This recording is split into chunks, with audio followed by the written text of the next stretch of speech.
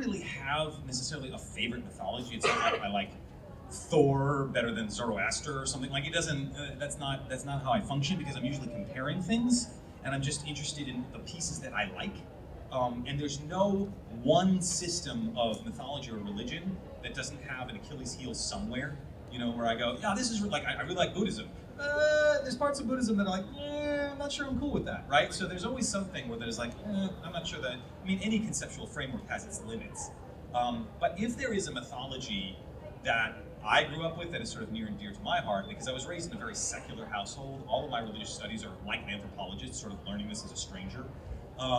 If there is one that speaks near and dear to my heart, it is Middle Earth. So other people went to church, I was raised in Middle Earth. Like that's what I absorbed. And so I will often go back to Middle Earth as a sort of comfy nostalgia trip, even though I do not agree with many of the tenets of Catholicism.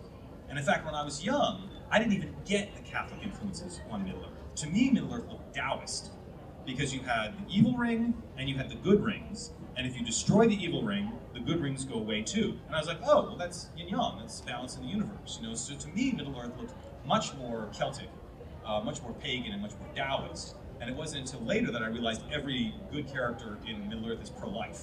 You know, like just don't kill. Don't, you know, but Gollum's there and he's trying to kill, and the whole fate of the world, just don't kill Gollum, just don't do it, right? Like, it's a bad idea, you know? And so that was only later when I started doing research, and I was like, oh, that's fascinating. But I really appreciate the craft that Tolkien put in to taking his devout Catholicism and his deep appreciation of Anglo-Saxon mythology and Wodenism, and finding a way to hybridize those two so effectively. Because he did a lot better, in my opinion, and in his opinion, than C.S. Lewis, who just kind of threw everything in the pot. You know, Narnia is not very well tailored. Like, you've got Minotaurs and Santa Claus, and like, what? Like, it doesn't, huh? And that was one of Tolkien's criticism of C.S. Lewis, because they were friends. He was like, dude, your world's sloppy. You haven't actually thought this out, because he hadn't. Right? C.S. Lewis would write one book and then be like, oh, maybe I'll write another. Oh, maybe I'll write another. Meanwhile, Tolkien's like agonizing over Middle Earth for 20 years before he even writes one book. You know, his world is a lot more cohesive in that.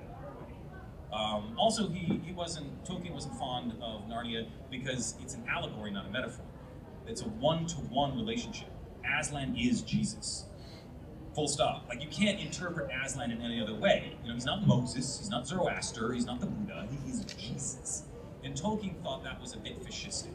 Like, it was being didactic towards the reader, saying, you must interpret my story this way. And Tolkien was like, no, I don't want allegory, I want metaphor. So, people look at Lord of the Rings and they say, oh, it's a metaphor for World War II, right? The ring is the atomic bomb, and Sauron is the Nazis, and Saruman is the Soviets, and Tolkien was like, you got your head up your ass, and you're talking, you're like, that doesn't parse. Because if that was the case, then the ring never would have been destroyed. It just would have been shared amongst the allies. You know, like it doesn't line up as a one-on-one allegory. But if you want to see it metaphorically that way, you can.